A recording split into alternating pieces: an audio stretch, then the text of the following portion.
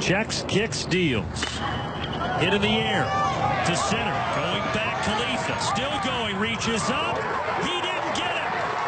He can't come up with a baseball. Around third, Jack Yanowitz. And it's a walk-off winner for the Illinois Fighting Illini. 5-4. Ben Troike delivers the winning hit. And Indiana will go home. Illinois stays in Omaha with a victory. Troike hits this ball deep, and with the Indiana infield playing shallow to cut off that run, it was a great effort by Khalifa, but it just hits off the end of his glove.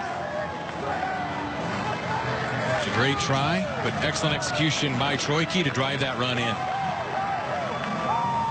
First walk-off win of the season for Illinois, and they get victory number 33 as Indiana slides to 38-17. And what a year it's been for Ben Troike, and the story continues.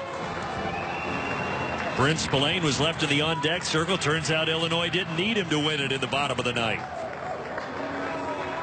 Was a great effort by Khalifa. Let's get another look. Troike puts a charge into it. Khalifa was playing in. He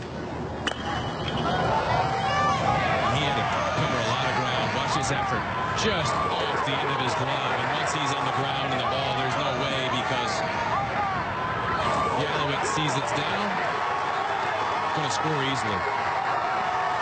Off the bat, it almost looked like Troike was frustrated that he thought that ball was going to be caught in center field. He flips his bat. Oh, ball kept carrying. And then the celebration.